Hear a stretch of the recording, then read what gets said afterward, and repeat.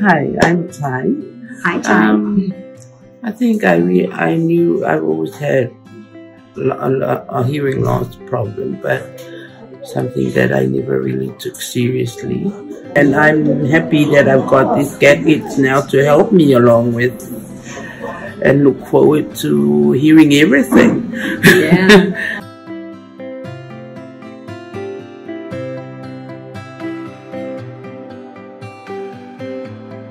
My name is Lola Tomato Toshimariatoa. Nice to meet you. Nice meeting you too, Doc. I decided to come because I want to hear things. And I think when you can't hear, it's not very good. You miss a lot. You miss out.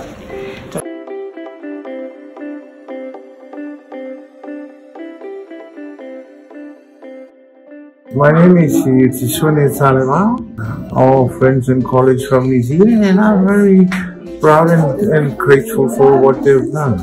Yeah, it's good to hear properly with my proper hearing.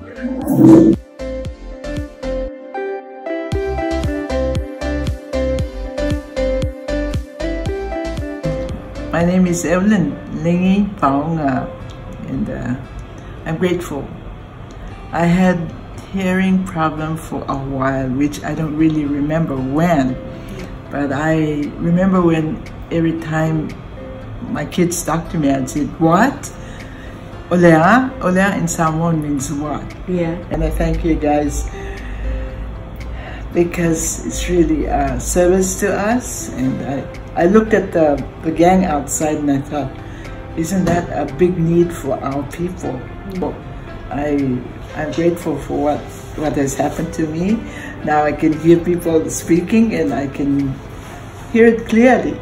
That was nice.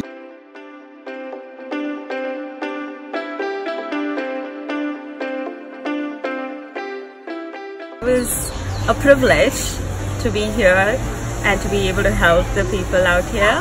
The whole experience for me was very fulfilling and humbling, I would say. There was this one client I saw yesterday. She put her hearing aids on for the first time and broke into tears. It was absolutely heartbreaking, and she told me that she hadn't heard anything since she was 10 years old. It was so emotional, so rewarding, and this is why I've come.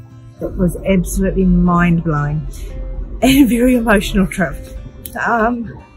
Just being able to help so many people has been just amazing, and I'm so glad that I had the opportunity to come.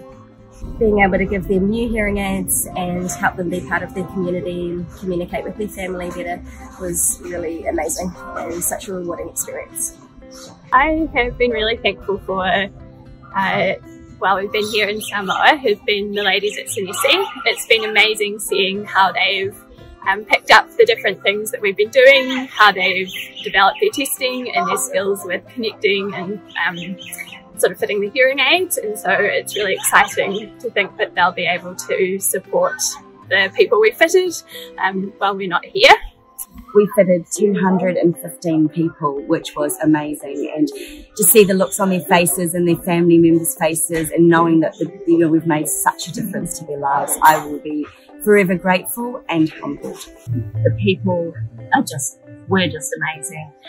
So grateful and just so happy with the service that we provided.